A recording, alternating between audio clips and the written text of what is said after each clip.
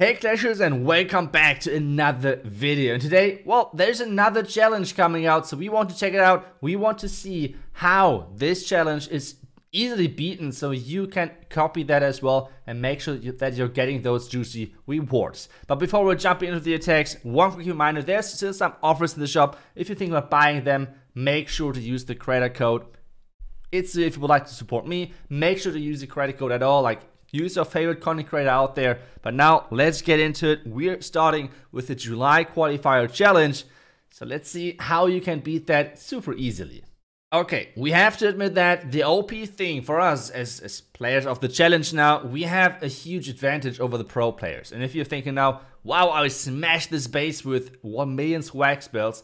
Well, the thing is, and that's something which I feel like never really is appreciated too much, is we can try 1,000 times, we have no pressure on us. I can just like blizzard from the other side of the base because, well, if it fails, I'm just going to start yet again. So this is something we have to keep in mind, and we're going to abuse that fact just a little bit. So I remember that I think Stars was the one from the July qualifier who used this attack. I think he cloned on the back end some loons. We're going to do the same thing, but I think our entry is going to be different. I think he blizzarded into that compartment. I think we have a maybe better option because I think this one looks better. So let's go over here with one loon. If there are some black mines, we're going to switch things up. But yeah, it looks alright. It looks alright. First invisibility spell, and then obviously the rage. Try to make sure that this rage is covering as much as possible in this compartment. And whenever you're dropping those invisibility spells, count to 4. This is something which is really helping, and make sure that you're getting those timings in really easily.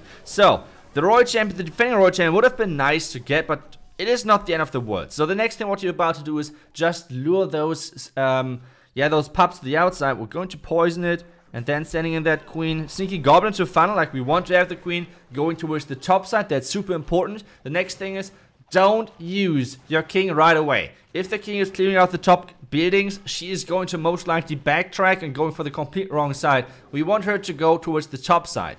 And this is why we're using the sneaky goblin at the bottom side, because it's funneling nicely. So the queen should then again wrap it around back towards the top side. This is everything looking perfect. We can now start with our king. Top side funnel, everything looks good. One archer. There's some ice golem action, and there the wall break, so we can get into it. Our king actually got targeted by the single firmament tower. That's not the end of the world. Just use that freeze. Just use that freeze. No problem whatsoever. We could have used the invisibility spell as well, but to be honest, it does not matter too much. As soon as this bomb tower is going down, you can use the king ability if you want to. Don't use it earlier. Don't use the king ability too early, because then all of the barbarians are going to be gone in that bomb tower. That's not a good idea at all. So now we see already we have a good part of the base already taken down. Now the lava hound, I think Faust used it in a different way, but hey, it should be alright for us. 1, 2 more dragon riders are coming in, queen ability, and now we have the defending queen over there as well. So let's take her out with some headhunters and a nice warden ability to cover everything. There's the warden ability. Defending queen should be easily going down, and always remember to place your cleanup. You can pretty much place all of the cleanup right away. That's no problem. We have one baby dragon for the back end, so that's totally alright. Then remember, we want to use those loons. Don't use those loons in the beginning. We want to use those loons for the back end. So let's spread them out just a little bit to make sure the wizard tower is not getting too much value. And there is now the clone to take down the bottom side.